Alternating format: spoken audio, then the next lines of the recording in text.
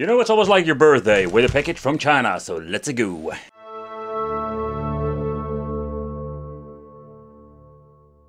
So in today's video I have a new card to review. This is the Mega Drive Hit Collection. But this is not our typical multi-game card. No. If you think so, no, it's not. It's not what you think it is. But first, let's unpack it.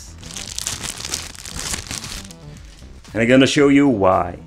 So at first you're thinking, okay, Hit Drive, Hit Collection, Mega Drive. Maybe looking at the top. This is what we call naughty people.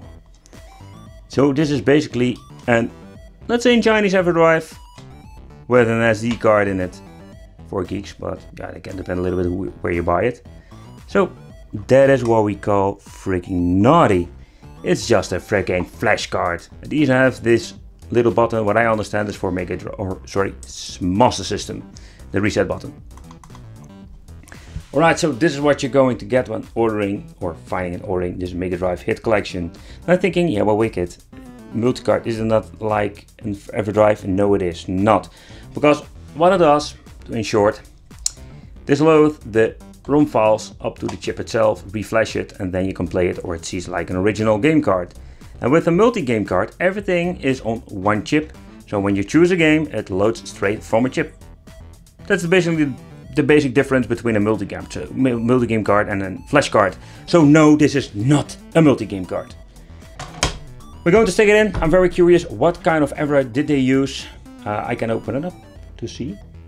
No, I just stick it in the Retro 3 Plus. And keep in mind, because it's a flash card, it's not compatible with all versions. Just wanted to say. Alright, let it go. While powering on the system, this is what we're going to get. No multi-card list, because this is an EverDrive or a Chinese flash card. Okay, play game. This, when they loaded up a game into the chip and pressing start, you're going to launch the game instantly. Pretty damn awesome. Select game, you can just basically go to the SD folders. We have options, for example, region free, works pretty good. We have the cheat option and a little toolbox with, for example, you can update your OS. Alright, let's play a game. Let's see which game is loaded up into the chip.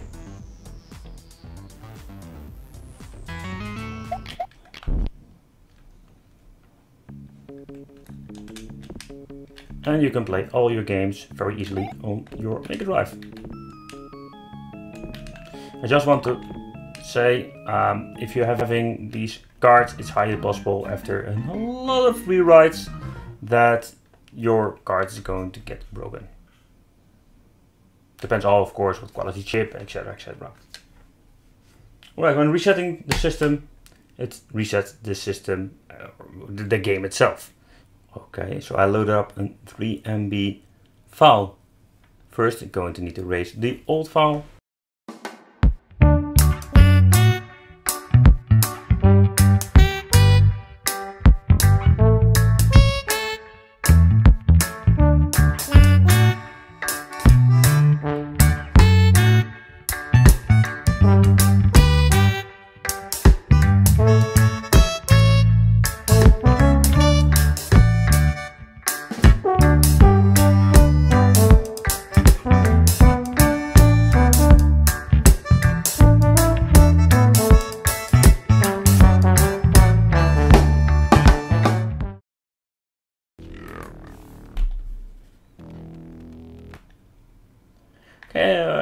I think it's something you need to live with these cheap Chinese EverDrive knockoff things.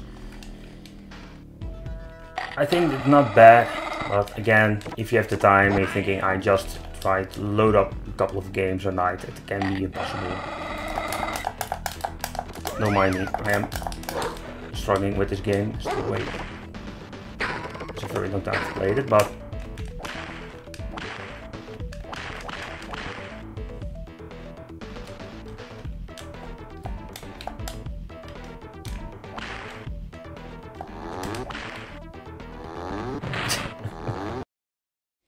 alright people, so for the final conclusion regarding this Mega Drive Hit Collection, I don't know for sure, but if you look at the multi-cards, there was a multi-card called 120 in 1. Maybe I'll buy it and review it, but what I understand is exactly the same card, only with a different name on it. So this is what we're going to get. It feels like a very thick, good quality card with no chemical plastic of a shell. The decal itself, it's pretty nice. It's pretty nice, but yeah, you can easily load up new games.